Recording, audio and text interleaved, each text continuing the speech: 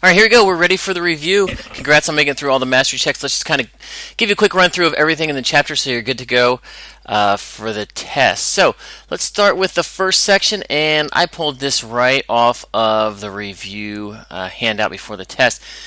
Make sure you know all this vocab. There's a lot of vocab in this chapter. You have to know it all. So go through it, put a check mark by it if you know it. Yeah, I know acute, right? Obtuse, straight, boom, put a check mark by it. Make sure you're good to go. If not, go back, look it up. I'm going to cover a bunch of them in this one, but look it up in your notes. Make sure you're okay with that. So what was section 1.1 all about? It was about points, lines, and planes. So we had a lot of vocab in this. So we know points, lines, and planes. Remember, lines, we do something like put the line on top, A, B. It has to have the line on top. Plane, we use either the letter in the corner or we do something like A, B, C. So we use 3 letters. So for example, in this one, I could say the blue plane is what? I could say the blue plane is B, C, E. And what does that mean? Well, it means they are coplanar. Oops, I spelled plane wrong. That's not so good. Got ahead of myself. So remember, the word coplanar means they all line on the same plane. Look at that handwriting. Woo, it's rough. So B, C, E, and D are not coplanar. D's up here in the yellow plane. What about collinear? Do you remember collinear? It means they all are on the same line. I don't see any 3 points that are collinear. Maybe if they fell all on this, they would be collinear, right? Something like this. Excellent. So we got collinear points. We got coplanar points. Anything else from this section? Line, we know plane, we know point. Oh, rays were in this one. So remember, I could draw a ray, maybe something like this. Ray B, C. So remember, it has to start at B and goes through C. So B has to be first. So that is a ray. Segments could be something like, we could draw a segment. It's not on any plane, but from D to E. Remember, it looks like with just the flat line on top. So we know segments. We talked about space. That's just everywhere floating around. Excellent. Very nice. There were some postulates in here, things we assumed were true. The biggie is what happens when 2 planes intersect. When 2 planes intersect, they form a line. So that's a big one that's probably going to come up. Planes always form lines. If 2 lines intersect, where do they intersect? At a point. So that's good to know for the first section. Awesome. Moving on. 1.2, we started looking just specifically at segments. I will give you these formulas. You're welcome. On the test, you don't have to memorize. Remember, this is the midpoint formula. So capital M is midpoint. If I want to find what is the midpoint of a segment, where's the middle? It's just the average. And then this is the distance formula. How long is a segment? So if I give you 2 points, can you find it? Sure. This is like saying x1, y1. This is my first point. And this is like saying my second point, x2, y2. So if you want to set the midpoint, you just add your x's. It would be 7 plus negative 6 over 2. That's the x value. Then do your y's. y1 plus y2 would be negative 5 plus negative 8 all over 2. And if we simplify that, maybe I should put an m here. We're finding midpoint. 7 plus that is 1. So we're looking at 1/2. And we're looking at negative 13/2. So something like that. Fractions are great. You can make them in decimal if you want. Just be careful with your signs. So that's midpoint. What about distance? Well, you do the same thing. Well, not the same thing. You do this formula over here. You're looking for subtract your x's. So you just be careful with your signs. You've got 7 minus negative 6, and then you're going to square it. Plus subtract your y's. You've got negative 5 minus negative 8 squared. I'm going to change colors because there's going to be too much red down there.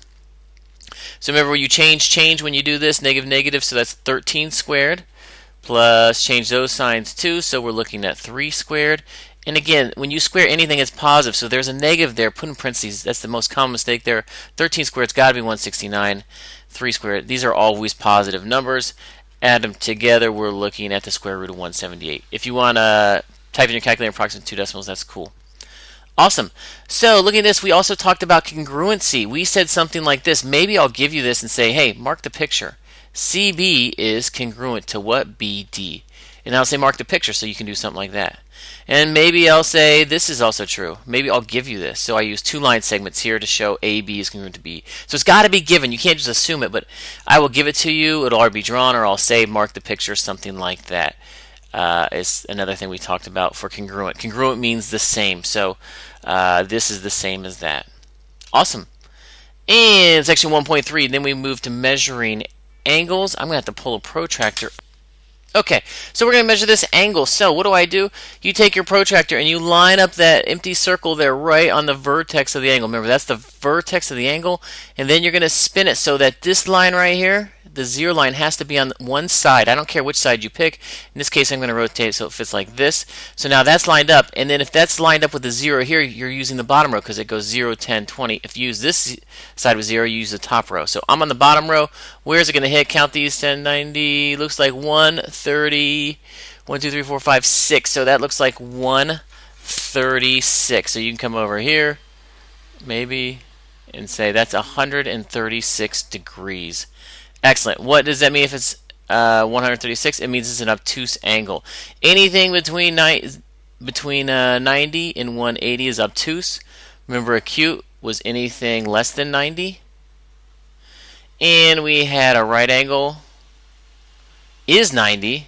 And then we had a straight angle is 180. So straight line. So those are the 3 different things it could be. Man, my handwriting is rough. Something like that. Let's talk about angle bisectors. So just like a midpoint in the segments, did I talk about midpoint last year? Midpoint cuts it in half. Angle bisector cuts the angle. This bisects it in half, so we've got something like this. This is congruent to this. And I may give you something like this, like, oh, all kinds of word problems. I could say this is 2x, and this is 20. Find x, or find the angle, or something like that. And you say, oh yeah, they're congruent. So 2x equals 20. You solve for x. X equals 10. Awesome. Very good.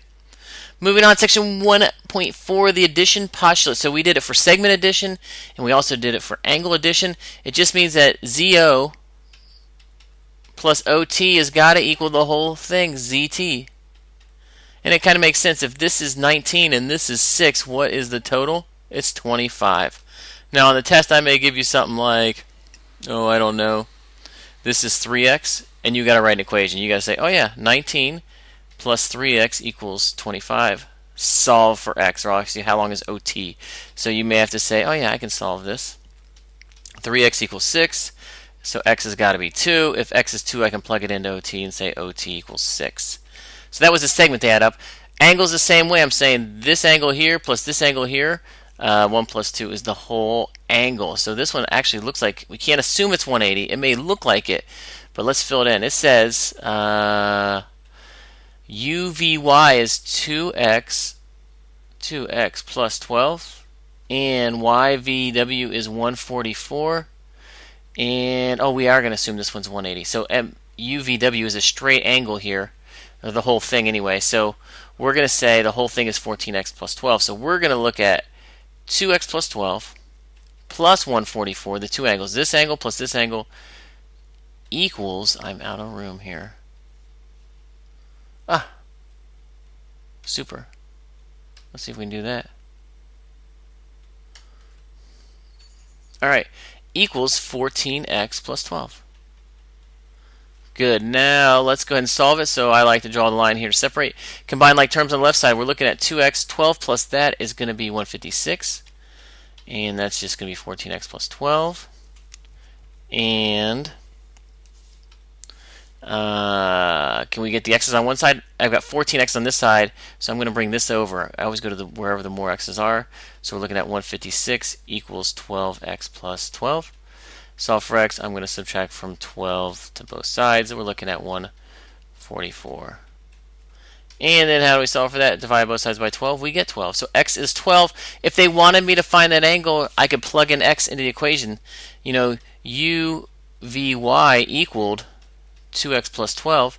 So if I wanted to, I could plug that in and say 2 times 12 plus 12 is 24 plus 12, which equals 36, which it was supplementary, so it's 180. Awesome, which brings us to our next section. 1.5, be able to name all of these angles. So adjacent angles are just next to each other. So maybe we can find, there's adjacent angles everywhere. I'm going to number them. Here we go. 1, 2. Those are adjacent angles. They share the same thing. So 1 and 2 are adjacent. What else we got? Vertical angles. It's where two lines intersect, like 3 and 4. So angle 3 and angle 4 are vertical.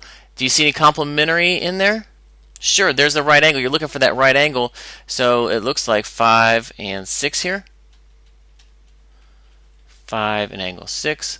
Supplementary angles add up to 180. So we're looking for somewhere there's a straight line. So what do we got here? 7 and 8. I'll put an 8 in there. But look at 3 and 4 or 4 and 8.